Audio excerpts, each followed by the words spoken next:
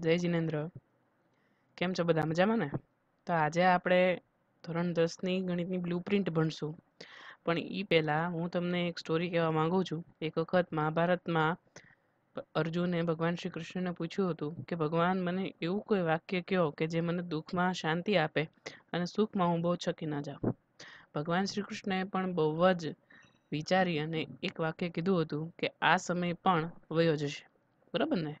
એટલે અત્યારનો જે આ સમય છે તે પણ વયો જશે, પણ એમાં આપણું જે કામ છે તે આપણે કરવાનું ભૂલવાનું નથી. તો ચાલો શરૂ કરીએ. તો જો ગુજરાત માધ્યમિક અને ઉચ્ચતર માધ્યમિક શિક્ષણ બોર્ડ ગાંધીનગર દ્વારા આ જે તમારી બ્લુપ્રિન્ટ છે તે મૂકવામાં આવે છે, દર વર્ષે મૂકવામાં આવે છે. બરાબર? એની અંદરનું દરેક વસ્તુ છે એ આજે આપણે સમજવાની છે. જો સાંભળો, કોઈ પણ વસ્તુની તૈયારી કરતાં પહેલાં એના વિશે આપણે જાણી લેવું જરૂરી છે. મહાભારતની અંદર પણ જો યુદ્ધ થાય તો તે યુદ્ધ કરતાં પહેલાં રણનીતિ ઘડવી જરૂરી છે. એમ ધોરણ 10ની અંદર પણ અમુક રણનીતિ ઘડવી જોઈએ, જેનાથી તમને આગળ થઈ અને ખૂબ ફાયદો થાય. બરાબર ને? એમના રણનીતિ ઘડ્યા વગર કોઈ પણ કાર્ય સીધું શરૂ કરાય નહીં. ચાલો વધારે વાત નથી કરવી. આ બ્લુપ્રિન્ટની અંદર તમે જુઓ તો સૌથી પહેલાં તો તમે અહીંયા જુઓ તો તમારા હેતુઓ, જ્ઞાન, સમજ અને ઉપયોજનના આધારે એક આખી બોર્ડની પેપર સ્ટાઇલ વહેંચાયેલી છે. ઉચ્ચ વૈચારિક કૌશલ્યના પણ અમુક પ્રશ્નો આની અંદર પૂછાય છે. ગુણ જોવા જાઓ તો 27 ગુણ. બરાબર? જે તમારા 27 ગુણ છે એ જ્ઞાનના છે. બરાબર? 25 ગુણ જે છે તમારા એ સમજના, ઉપયોજનના 20 ગુણ છે અને 4 ગુણ સંયોજન વિશ્લેષણ. એની અંદર કોઈ એક પ્રશ્ન તમને ફેરવીને પૂછશે તે, અને બીજો 4 ગુણ છે તે અનુમાન મૂલ્યાંકન છે. અનુમાન મૂલ્યાંકન એટલે કે એવો દાખલો કે જે તમે કોઈ દિવસ જોયો પણ નહીં હોય, પરંતુ તમારે તમારી સંપૂર્ણ 10માની શક્તિ એમાં લગાડી અને તે દાખલો ગણવાનો છે. બરાબર? અને એવી રીતે કુલ કેટલા ગુણનો પેપર હશે? 80. બરાબર? કુલ 100 ગુણનો પેપર નહીં હોય. કેટલા ગુણનો પેપર હશે? 80 ગુણનો. ઓકે, આગળ જોઈએ. આગળ તમારે આ પેપર સ્ટાઇલની અંદર શું છે એ જોઈએ. બરાબર? તો તમે જુઓ કે આની અંદર કુલ 4 વિભાગ પાડેલા છે. સૌપ્રથમ તો એક હેતુલક્ષી, બીજું ટૂંક જવાબી, ત્રીજું ટૂંક જવાબી પ્રશ્નો પણ 3 ગુણના, અને ચોથું લાંબા પ્રશ્નો. ગણિતની અંદર તમે જોવા જાઓ તો હેતુલક્ષી એટલે કે એમસીક્યુ, કુલ 16 એમસીક્યુ છે. બરાબર? એકદમ ઇઝી હોય છે.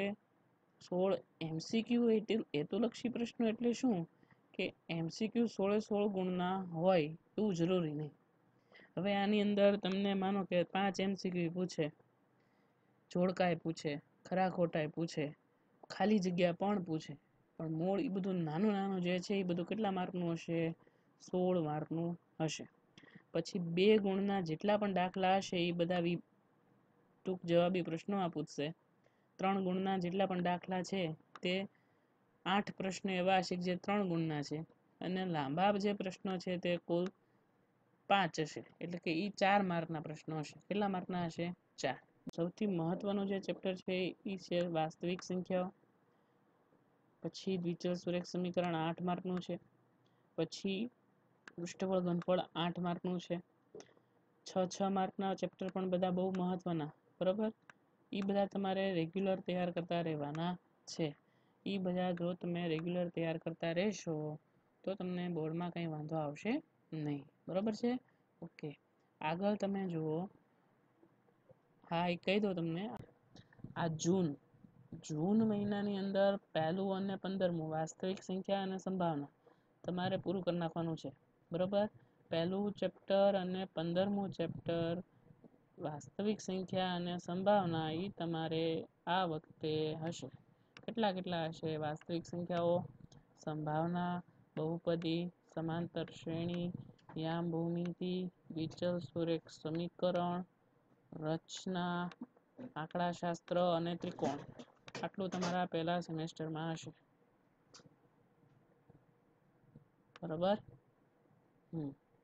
બાકીનું તમે જોવા જાઓ તો આ તમારો એક બોર્ડનો પ્રશ્ન. આ દરેક ચેપ્ટરના વિડીયો મૂકીશ. બરાબર? એ દરેક ચેપ્ટરના વિડીયોમાંથી તમારે તમને અમુક હું લેશન આપીશ, એ લેશન તમારે કરવાનું છે. એટલું તમે ખાલી કરો તો પણ તમે ઘણું સારું આ વખતે ભણી શકો છો. બરાબર ને? ઓકે, તો ચાલો હવે નેક્સ્ટ ટાઈમ હું વાસ્તવિક સંખ્યાઓના અમુક ઇમ્પોર્ટન્ટ દાખલા, બોર્ડમાં પૂછાયેલા દાખલા, એની પ્રેક્ટિસ બધું તમને આપીશ. ત્યાં સુધી જય જિનેન્દ્ર.